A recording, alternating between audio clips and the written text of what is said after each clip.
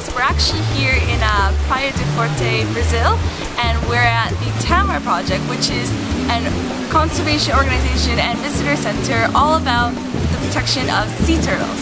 So giant sea turtles. Like massive sea turtles. There are in the world 7 species of ornithic. 5 of them occur in Brazil. All of them are threatened with extinction, and 2 of those are critically endangered.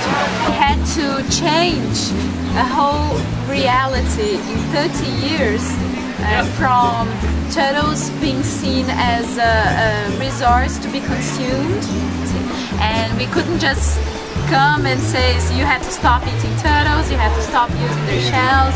Instead, we had to find alternatives for these communities. We started out by employing turtle hunters in the project to actually work for the project, finding nests and all kinds of that. And then gradually their families got involved too. And nowadays we have 1,300 workers throughout Brazil, and 80% of the staff is from local communities.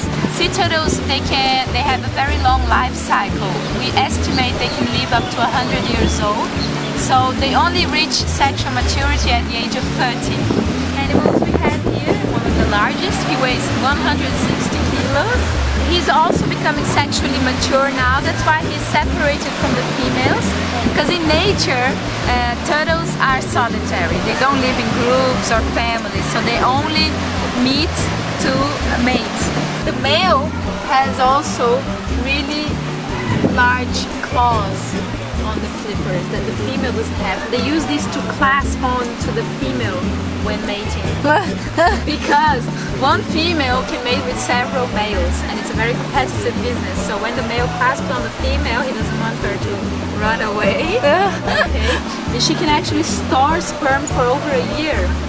So when she mates with several different males, she stores the sperm from all these different males. So in one nest you can have babies from different fathers. Wow, these female turtles. Yeah. So right now I'm at the Igreja da Bonfia, a church here in Bahia, Salvador, Bahia being the state in Brazil that we're in. So many ribbons! Ah, so many ribbons, Stephanie! So many ribbons. Do you want to guess how many? Guess how many there are. Good luck. Seriously, good luck.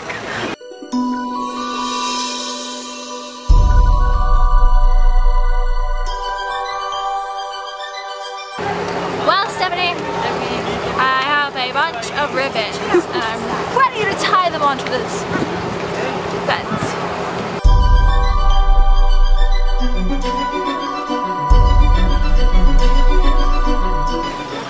It's my new, what is it, fita? Pita. Fita ribbon. That one is mine.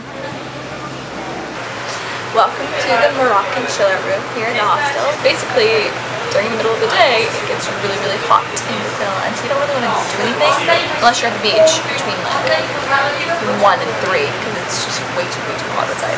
So we're just chill out today because we're not going to the beach. We're just sitting here, you know, and do this. Stephanie, you're really hard at work. Yes. Doing nothing right now. Absolutely nothing. And I'm looking at, I don't know, just turned it on and there's a picture and I'm like, that kind of looks like Rio, because that's where we're going next. So yeah, then I got distracted and I tried to find out where this picture is from. But we're still in Salvador. Well, we're still in Salvador.